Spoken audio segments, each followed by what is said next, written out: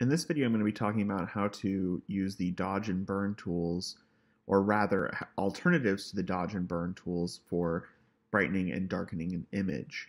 So on the left-hand side, we have the dodge, burn, and sponge tools. These are O on your keyboard.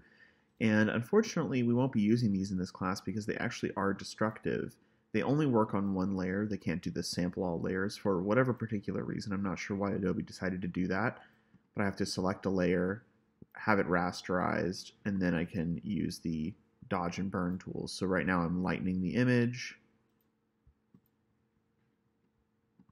Now this is a really great tool, but like I said, it's destructive. If I keep going, I'm not going to be able to undo what I'm doing to this, and I always want to be able to undo that.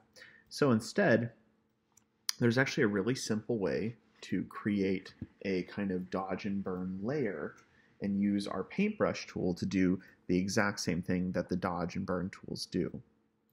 So we're going to start by making a new layer. I'm going to go ahead and make a new layer and name this dodge and burn.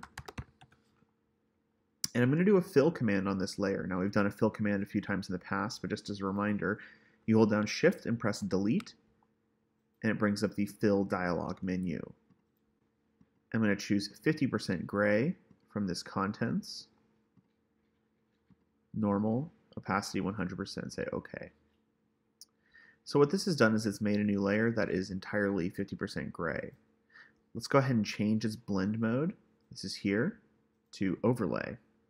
Now if you remember, overlay ignores 50% gray and only takes the darkest and the brightest areas. So it's a way to enhance contrast whenever you're working with an image. So in this case, having it on overlay mode, we actually won't see anything. See, there's no difference with the dodge and burn layer because it's full 50% gray and overlay ignores 50% gray. So there's nothing here. Let's go ahead and go to our brush tool. I just have a standard soft brush. I can change the size and the softness if I'd like. And so far we've been working with 100% opacity brushes. I'm going to go ahead and turn this down to let's start at 50% just to see what that looks like. Now I have white and black selected down here. I'm going to paint with white and see what happens. Look, it's the exact same as that dodge tool that we used before. As I use the white, it enhances the contrast and it lightens the area. I'm going to go ahead and undo that. Let's go ahead and turn this opacity down a little bit more. I'm going to do like 10%. So as I paint with this, I'm just painting in white on this 50% gray layer. See, it's starting to lighten it more and more. If I want to darken it, I could simply tap X to switch to black as my foreground color. Do the same thing. This is totally non-destructive. I'm not doing anything that's going to permanently harm my image. And it samples all the layers. So if I think that this rock should be darker, I just simply use the black brush and I'm just clicking and releasing to make it a little bit darker.